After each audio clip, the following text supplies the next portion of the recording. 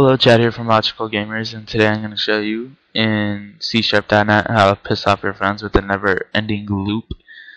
What you want to do is double-click the form project, then go up where it says partial class, and it starts, and just put int num equals 0.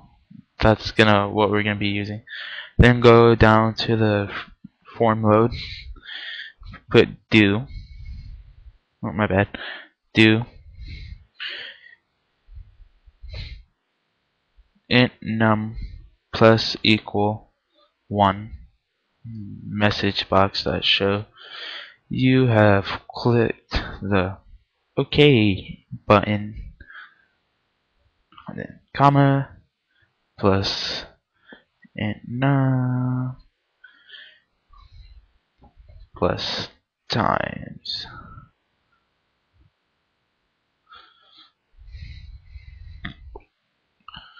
And then you're gonna want to put the caption, which would be times clicked. I'm just gonna put that, and then the buttons, which would be message box buttons dot OK, just to make it an OK.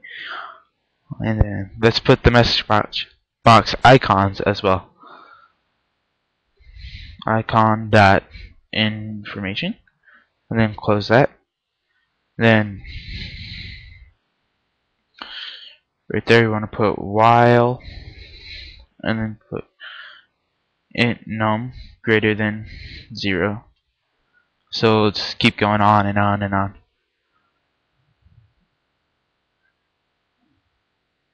You have clicked the OK button 1 time when you really haven't.